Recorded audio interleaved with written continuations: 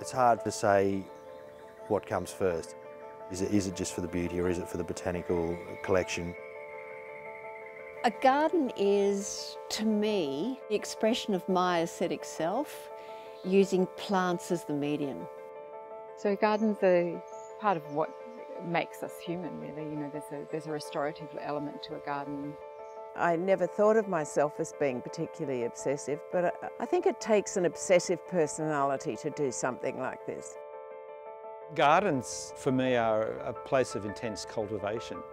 Some gardens are cultivated for productivity. This place comes under the aesthetic. I think that a garden sort of gives us, just in a primal sort of way, it just sort of connects us to our roots, I guess.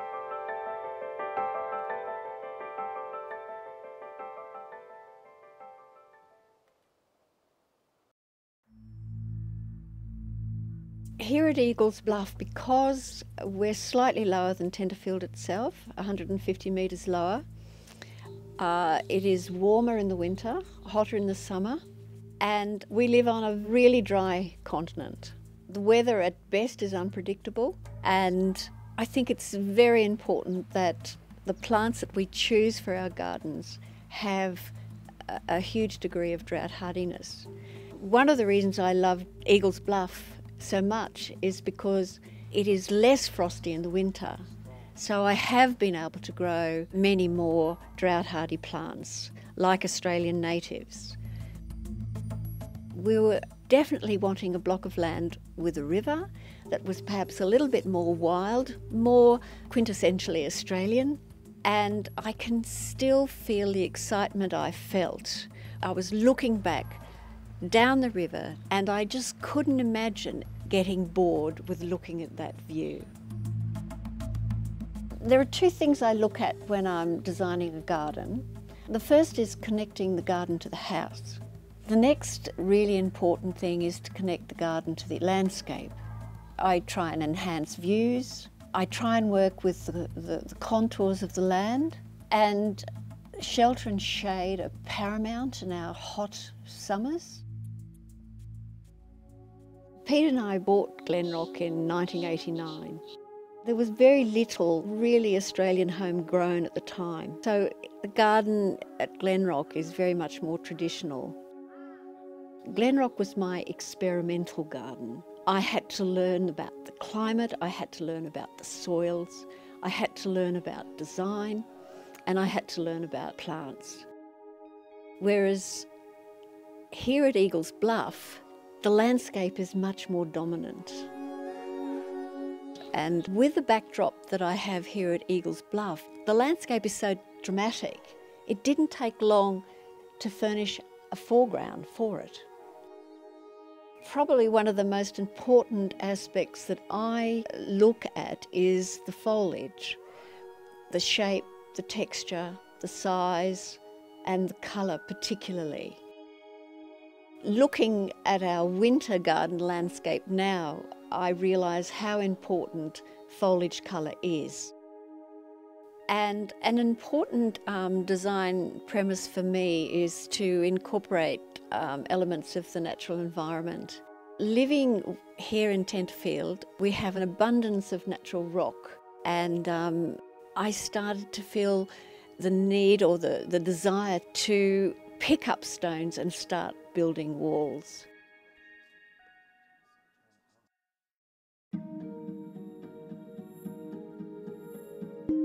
Well, we're sitting in the garden here today at Horse Island, which is a place on the south coast of New South Wales, tucked in the estuary of a big lake system, Churros Lakes.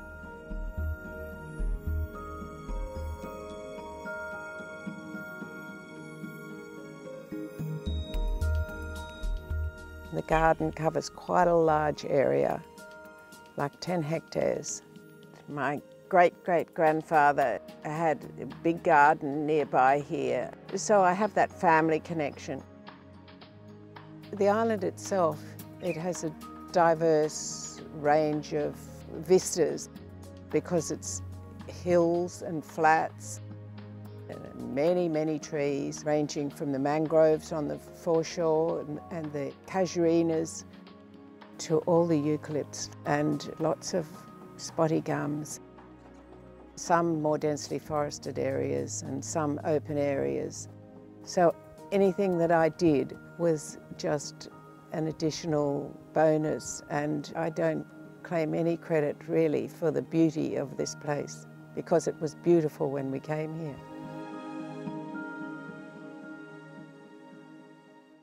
But as we did a few things like putting in some power lines that opened up vistas, I saw possibilities. I do like to do things so that wherever you are, you can look all around you and you can see a beautiful picture.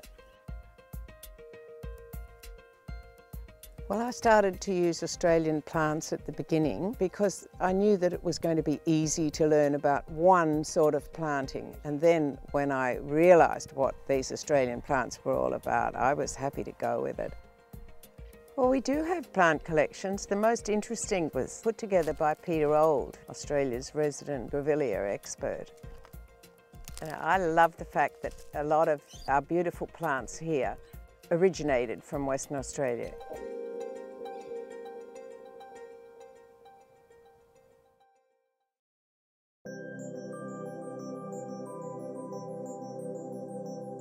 So this is Wirrawilla, and this is not far from home.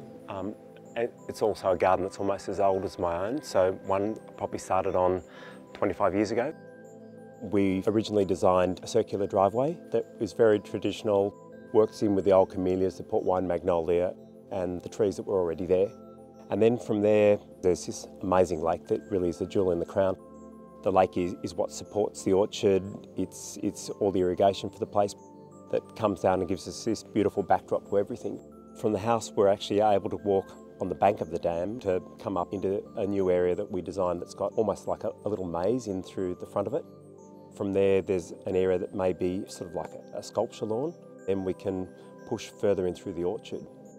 And there's sort of like this little sneaky area in the back of the dam that we thought, where the water first comes in from the property up above, we thought this might be a good spot to put in a boardwalk. We've also been sort of creating this new garden that works in quite close to the house. So the house is connected to a new garage bunker. It's a more contemporary element. It feels partly submerged because we've also created a garden on the roof of the garage. So we can see the dam, we can see lots of elements of the garden just from that vantage point. The natural landscape is so amazing here, just with the Guyamere lilies, the angophoras, all the natural trees. It's quite untouched, the landscape itself. So the boardwalk sort of gives us an opportunity, I guess, to see the garden from a whole new perspective, I guess, and we don't need to do too much. So certainly most of my designs compared to other designers are plant-based, but they're plant-based because I've spent so much time with plants themselves. So I used to have a nursery in Sydney, so I used to go to people's homes, give them advice, and from then I sort of became more interested in design itself. I've been at my own place now for 28 years, so I used to take home those truckloads of plants every day and wonder what I was going to do with them. So then those lessons that I've learned at home have then taught me what to do for other people. But I think from then I sort of developed this interest in how to make a place work better for people. I like creating a mood, I like to create a space that feels comfortable to be in. You know, the same as an architect would with a home, you know, we can do the same thing in a garden.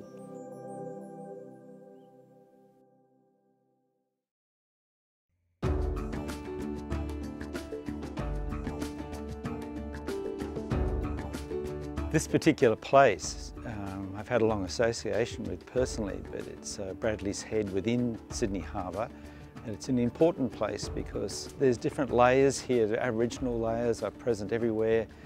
There's the layers of defence, layers of public park, layers of national park. Bradley's Head is named after Lieutenant William Bradley from the Sirius and the First Fleet. Its Aboriginal name is Barogi or Talangai, watch out, or tongue of land. And so it's natural that it was sought after as gun emplacements. On the headland, there's a definite contrast between the natural and the human-made elements. That contributes to its sense of garden, particularly within what I call Sydney's best open space, which is the harbour. I think people do enjoy the comfort of seeing the city from the bush. From the design team as an urban garden for Sydney, being a fragment of Sydney Harbour National Park, one can look at Bradley's Head as being a remnant piece of Indigenous flora, but parts of it are more natural than others.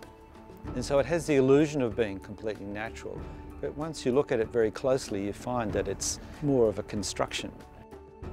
Well, the real impetus for the projects came from the need to increase visitation facilities within the national park, to create a gathering place for people to watch yachting during the Olympics and things like that.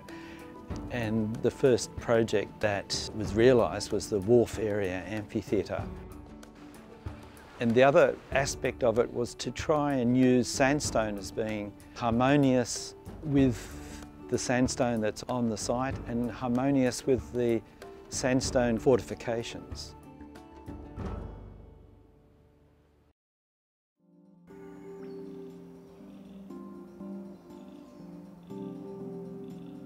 Seapiece is a fairly substantial property for this area, which was previously a rural farming grazing property, and it's just about 5 minutes drive out of Byron Bay.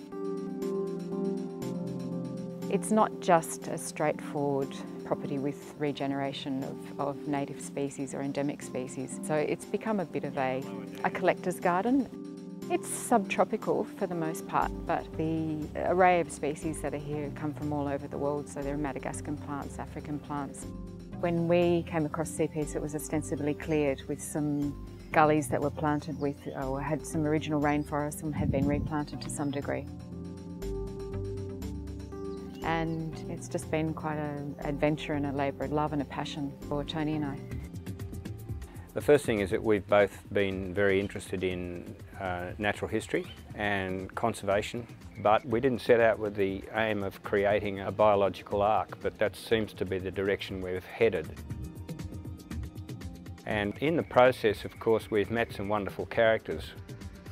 We're collecting mainly, starting with local species, but going right through the spectrum of all the rare and endangered species of the subtropics and tropics, and then collecting trees from overseas, which in some places have actually disappeared in their native environment. So everything's going to be catalogued in digital and hard copy, so that in the event that we're all dead, someone can come and work out what everything is, to do justice to the plants and the amount of plants that are here and the rare species. Otherwise, if no one knows what they are, then essentially it's sort of all been for naught.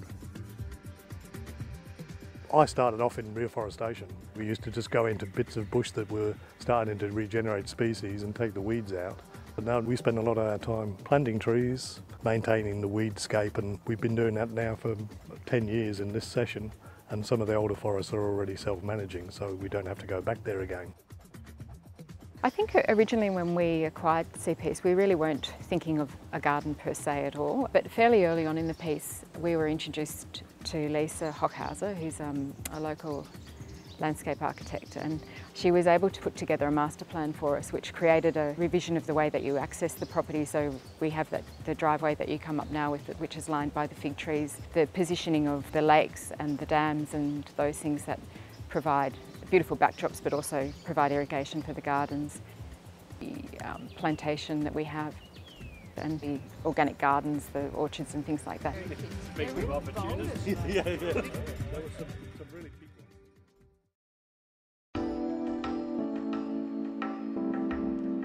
ones. Prince Alfred Park for us was such an amazing commission. We were so lucky. It was such a joy to work on that project. We obviously inherited a landscape there that had been ironbark forest, and then cleared, made to Cleveland paddocks, and then Benjamin Backhouse did a design in 1860 for this intercolonial exhibition where we had the incredible wedding cake of the exhibition building, avenues of trees. So in some cases we were revisiting that work. For example, bring back the meadows, completing lost lines of planting, and in other cases we are really looking at the sustainability of this place. For example, the line of fig trees along Cleveland Street, that whole stretch suddenly became transformed with this lush grasses that cut out the traffic and really contained that edge of the park. So it's an incredibly eclectic landscape because obviously we've got more playful elements, and it is very much a local park as well as a regional park, and people come there for picnics. There's always people playing basketball there. People are in the pool at the crack of dawn. There's dog walkers and the joggers, and it's got an incredible life across the whole spectrum of the day. Clearly, Prince Alfred Park demonstrates that it's a greener city in the sense that the quality of the open space has just improved. But I think it is a neck and neck race. We need to find more open space and we need to green it as well. So obviously a roof garden is a direct translation of that. So this little roof garden is a great space that generally our office is privileged to be able to use. So it is a little oasis of green in the densest suburb in Australia, really. So if you just need to sort of calm down, collect yourself, there's nothing like green to help you do that. And Paddington Reservoir is the most beautiful, secret little spot. Not so secret, but it's an amazing opportunity to actually go down again into somewhere that's taken away from the street. It has the incredible architecture of that reservoir, those beautiful arches, and the sense of holding a very tranquil space where nature has actually colonised the city. And obviously Central Park is a new iteration of that. I guess we're really testing how effective green walls can be in managing climate change in a way, the heat generation off built form. And all of these are real test cases of how urban life can actually evolve over the next decade.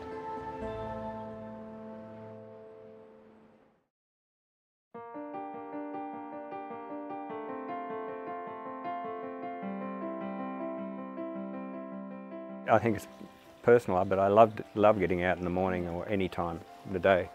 And somehow this thing always strikes you with some sort of wonder. You know, if there's a red-bellied black snake that lives in there, and I want to see that every morning, and I go out to see it every morning, and I just get a great sense of pleasure from it. For me, gardens are a link between the wild and the civilised, and it's a way of, I think there's a freedom that comes with a garden.